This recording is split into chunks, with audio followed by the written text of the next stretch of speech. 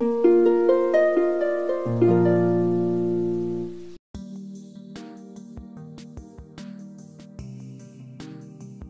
there.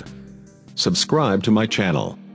And also press this bell icon, so you never miss any new updates, cause whenever we upload new video you will get a notification on your phone.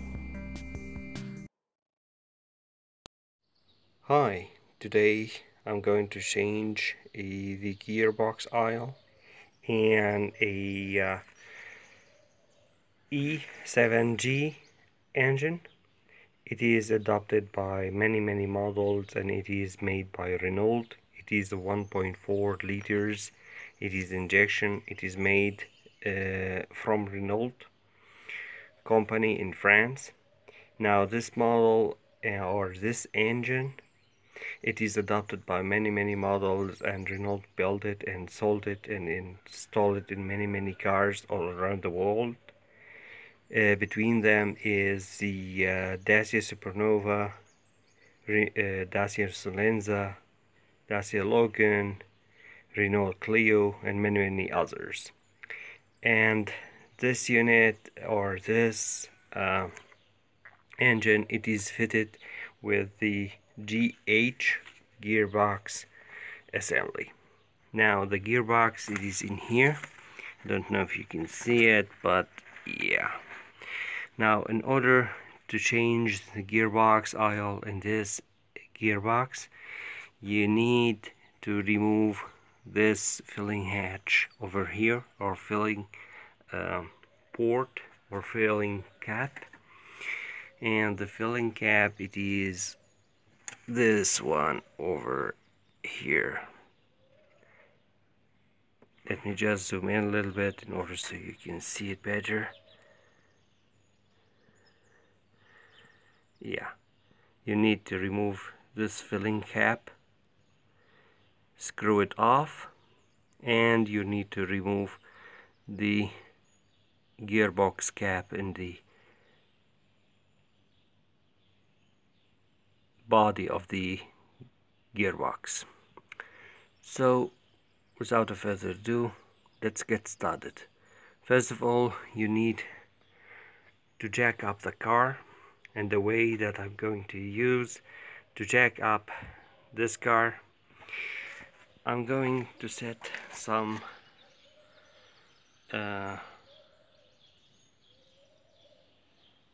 filled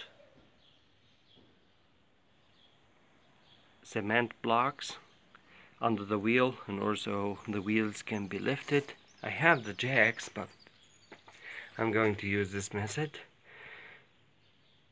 and we will see how it goes. So here is the car has been lifted, and I use a jack in order so I can lift it, and also I put some cement filled building block under the wheel as an additional support. And now I'm going to enter the bottom of the car and show you the draining port, how it looks like. So here is under the car, and this is the port that I am talking about. As you can see, this is the one that I need to remove in order so I can change and drain the oil from this gearbox. So let me get a container and remove this port, this screw type port, and drain the oil, and we will see how it goes. So here is the port has been removed, and if you can see, I can press it with my fingers. So I'm going to remove it, and we will see how the oil will drain out of this port. So the oil, as you can see, it is not very clear, but I don't know,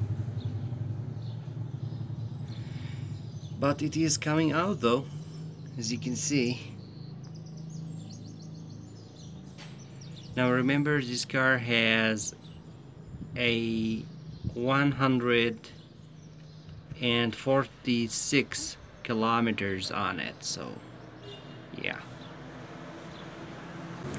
I will let it dry and then I will put the cap back on and we will fill it up with the new oil. Here is the oil has been completely drained out, and now I'm going to secure this draining post cap back on, and we will see how we are going to put the new oil back in. So here's the car has been lowered down to the wheels, and I remove the gearbox cap using an adapter that I made for this purpose over here, this one, and I put a comb with a hose in it and I insert it into the hole, and now I'm going to pour the oil, the new oil, into the comb. According to the manual of this engine or in this car, and it is a Dacia Supernova, it required a 3.5 liters of oil in order so it can reach the correct amount of oil to the gearbox. So I'm going to pour it and we will see what happens. So I use this auto gear. It is oil. It is an MTF 75W-80, and that is what the manual